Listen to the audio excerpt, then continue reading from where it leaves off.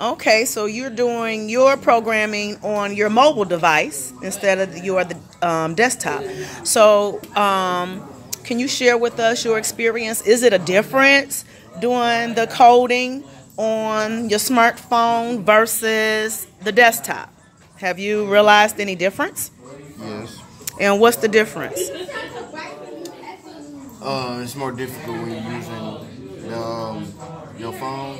You gotta like swipe up and make sure you on point with the things.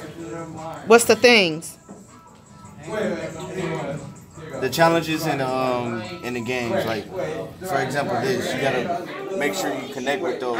Don't leave no spaces or nothing. Okay, so doing it on completing that particular task on the cell phone is a little bit more difficult. Is it because it's smaller? Yes. Oh, okay, but it still can be done. Yes. Okay, may take a little bit longer. Okay. Were you guys successful? And did you have a successful run with your program? Oh, She's still doing it over? Okay. Well, call me over here when you have a successful run. Are you helping her? No. Yes. No, he not. Yeah. Oh, help each other, okay? Don't be like that. How you ladies doing? I'm doing good. I'm on level 10 right now. You on level 10? It's kind of hard once you as you move forward, but I'm trying. Okay. So what is it? Just trial and error and rearranging the blocks?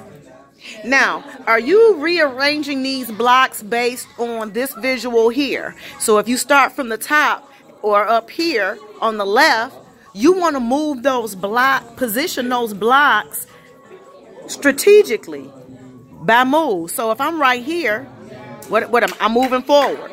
I'm moving forward. I'm moving forward, and then what? Do I turn? Move down? Okay.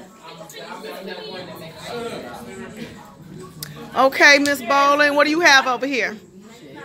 Hey, are you using profanity? Please apologize. I apologize so sincerely for the words and actions that I am doing. Okay, please choose better words. Yes. I'm very intelligent enough to use different words, by the way, so I don't think that I'm... Oh, Mr. Brown, I know you're very intelligent. Thank you.